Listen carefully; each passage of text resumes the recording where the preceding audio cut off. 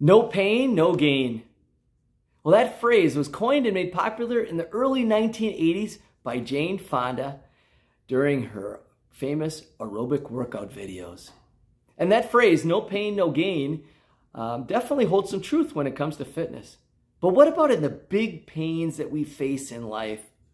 Does pain really result in gains for us and for our faith? Hi, my name is Tim Mueller, and I'm a member of Christ Lutheran Church. I'm part of our Erin Outreach Church. Today I want to share a message of hope and strength with you from God's Word. No pain, no gain.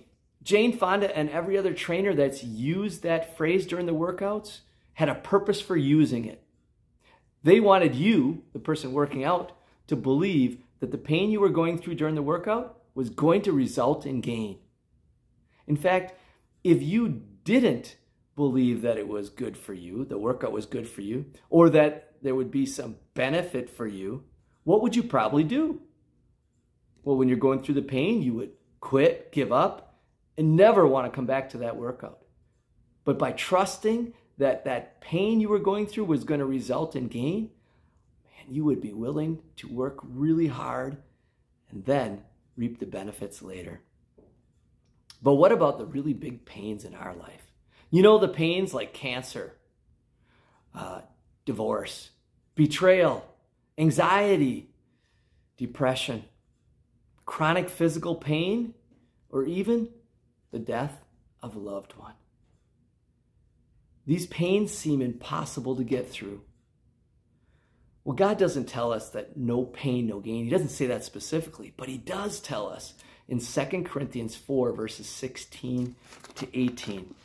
He says, "Therefore, do not lose heart. Though outwardly we are wasting away, yet inwardly we are being renewed day by day. For our light and momentary troubles are achieving for us an eternal glory that far outweighs them all. So we fix our eyes not on what is seen, but on what is unseen. Since what is seen is temporary, but what is unseen is eternal." Did you hear what God told us? To not lose heart. To trust that the pain we are going through is going to lead to gain. Yeah, he calls it small troubles, momentary light troubles in comparison to the gains that we're going to have. Oh, but right now, it seems overwhelming. Those pains seem too big to get through. So how do we get through those challenges?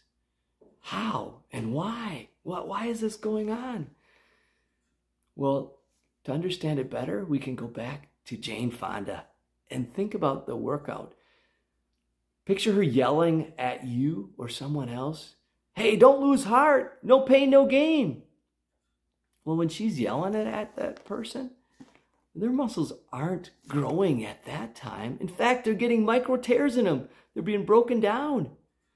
But it's after that workout, the time of rest after it, especially with the proper nutrients, that the muscles will respond and grow stronger. And it's the same is true of our faith.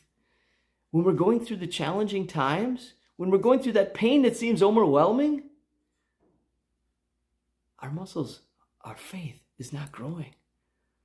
No, we need to take time to rest and to get the proper nutrients. That nutrient is God's Word, God's powerful Word that allows us to trust His promises. And just like the passage told us to focus on what is unseen. Right now, all we can see is pain.